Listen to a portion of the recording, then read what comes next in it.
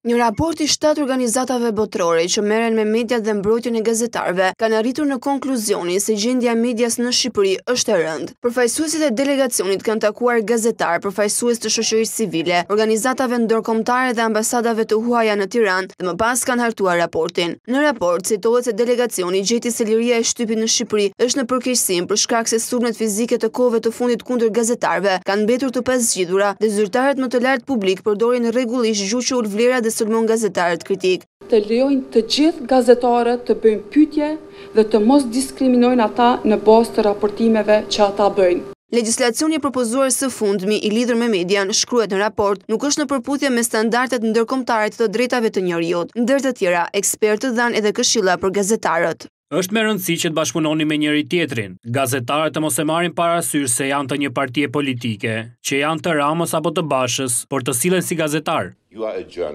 Delegacioni përbëhet nga Qendra Europiane për Liri të Shtypit dhe të Medias, artikulli 19, Komiteti për Mbrojtjen e Gazetarëve, Federata Europiane e Gazetarëve, Instituti Ndërkombëtar i Shtypit, Reporterët pa kufijë dhe Organizata e Medias e Europës Juglindore.